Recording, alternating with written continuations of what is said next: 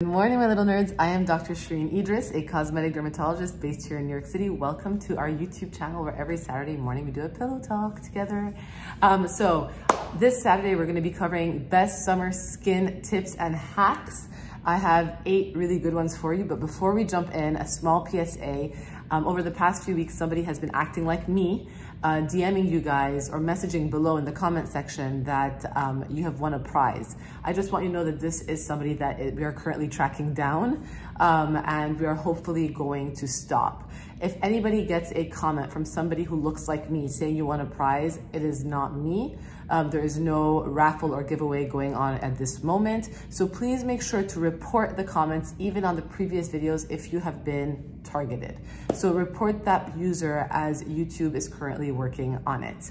And with that being said, let's dive in. Number 1, and starting honestly from head to toe, because why not take care of your whole body during this hot weather, is, and it's an obvious one, use sunscreen every day.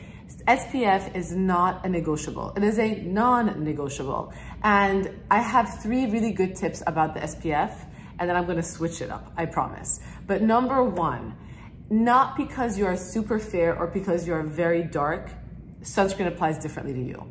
Every single human being needs to apply sunscreen regardless of their skin tone, and they need to apply the right amount.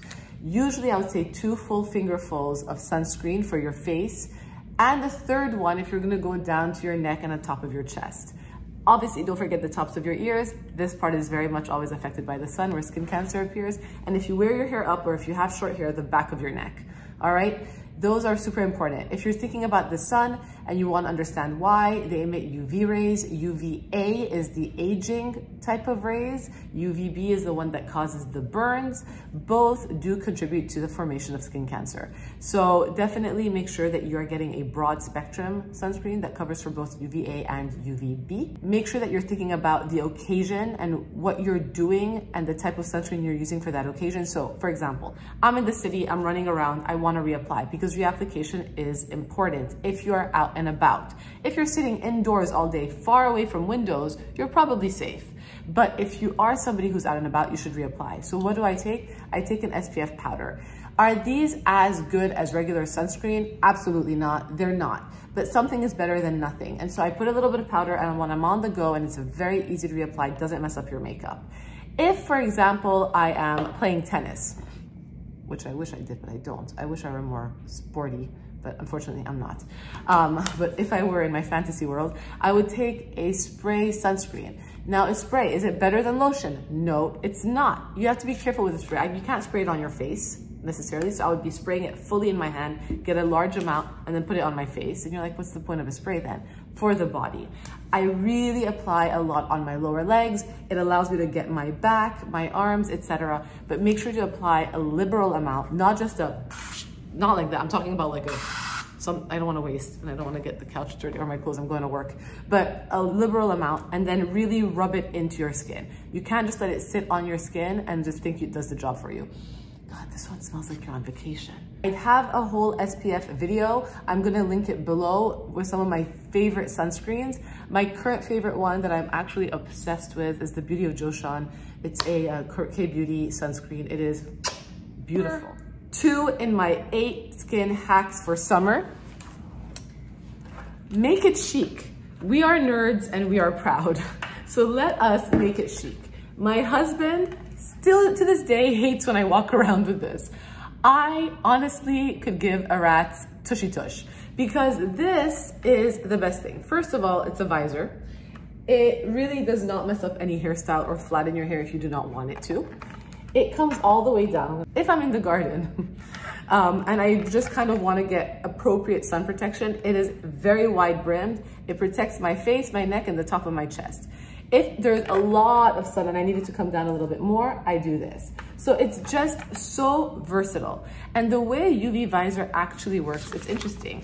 This guy right here bounces off the UV rays. It's not just blocking it like a hat would, it's actually bouncing it off. And it is excellent. There are several brands on the market. The ones I like are by Noli Yoga. I will say the one by Noli Yoga is a little bit tight, Bluestone also has a really nice one. I think it approximately retails for 70 bucks. And you can find some on Amazon. Just make sure that you're not buying something that just has a plastic shield, but something that is actually blocking off UV rays. Number 3, UV protective clothing.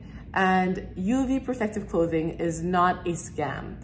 This usually has fabric made up with UPF. And UPF works by absorbing as well as blocking UV radiation. So it's not like a normal shirt. You have to be careful how many times you wash it. It does kind of expire over time, but UV protective clothing is excellent as well. And a fun little hack that I have, actually a patient got me these last week in my practice, are UV protective gloves. This one is particularly important because when you're driving, if you're somebody who drives a lot, your hands are constantly exposed to the sun through your dashboard. This is actually a really nice one to put on your hands. I look like driving Miss Daisy. There are way cooler ones. I like these ones, but there are way cooler ones. There are some metallic ones that I've seen online as well. You can look like Michael Jackson from the 80s if you want. But if you're driving, if you're playing golf, if you're gardening a lot and you're really getting a lot of sun on your hands, this is a really nice hack for you guys for summer. I also get rash guards, which are shirts made up of UPF. I have them in literally every color. So when I go to the beach, I jump in my white one into the water. I come out, I hate wearing a wet t-shirt. So I take off the white one, I put on another dry white one, and we're done. And no, it's not a wet wet t-shirt contest. It's not that. I have my bathing suit underneath. Number 4, in summer, in very hot and humid climates, especially if you have oily skin, you can skip your morning moisturizer. I am giving you permission to skip your morning moisturizer.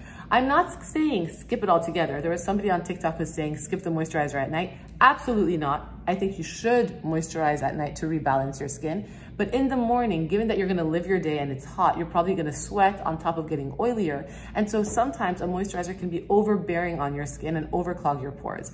And so instead, I just usually wash with water, use a vitamin C serum or something with vitamin C, and then I put a double moisturizer. This one, for example, is a double repair face moisturizer. It has SPF 30, but it also has ceramides that make it a much richer base. So this is gonna be enough for the morning in the hot summer months. And I'm talking about basic moisturizers that are basically just there to replenish hydration. I'm not talking about things with actives. If you have an issue, obviously treat your issue first. Number 5, hydration then. How do we maintain hydration if you're telling us to skip moisturizing? So this is where face mists are helpful. And again, it's very much based on the environment. If it's a very humid environment, then the face mists like the Avène, like this Evian, like the Vichy of thermal water springs are okay. It's a light spritz, easy to use. If it's humid outside, again, I'm not so concerned that this one's gonna dry you out because it's humid. If it were super dry, like in winter when the heaters are blasting, or if you live in a very dry climate, sorry, I'm like a mess this morning. If you live in a very dry climate, then I am worried that just spraying water on your face might dry you out a little bit. So instead, I would recommend my glycerin mist. And that one is usually made up of glycerin. You can use distilled water. You can add rose water if you feel like it helps you, or skip it if you don't. I have a whole video for it as well. But the glycerin mist is more for dry climates or winter climates. The thermal waters you could technically use and be totally fine over a hot, humid summer. Number 6. To stay, I should take this off because I am going to work. Do you see? This is the Noli Yoga one. It does feel a tiny bit tighter and I have loosened it. So if you have a big head like myself, you might be a little bit annoyed at how tight this is. Number 6, I will say to stay extra cool, and this is my favorite hack for melasma. I have this neck fan. This is not a headset. And the way this one works, you put it on your neck and you go. And they have several settings, so I can actually get more air or not. So light fan, medium fan, heavy fan. But this is a great one. I love this particular device, especially for people with melasma, because melasma is not just triggered by UV and sun.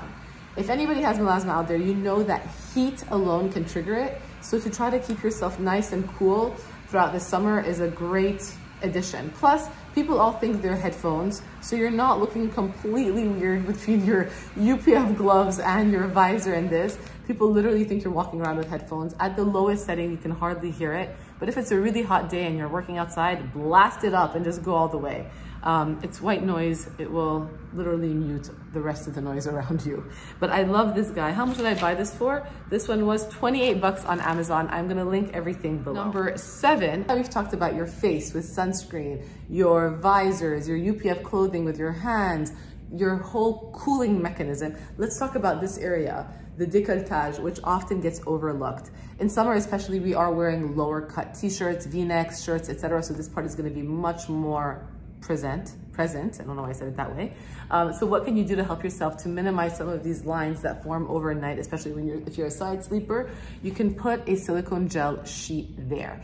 And silicone gel sheets are classically used for scars to keep them flat post-surgically so that they don't become keloids or hypertrophic. But you can also use them on your chest, especially between your breasts, to help minimize A, the friction of the fold, but B, to lock in moisture and to make sure your skin is absorbing moisture from underneath, drawing it from below the surface up and keeping it plump.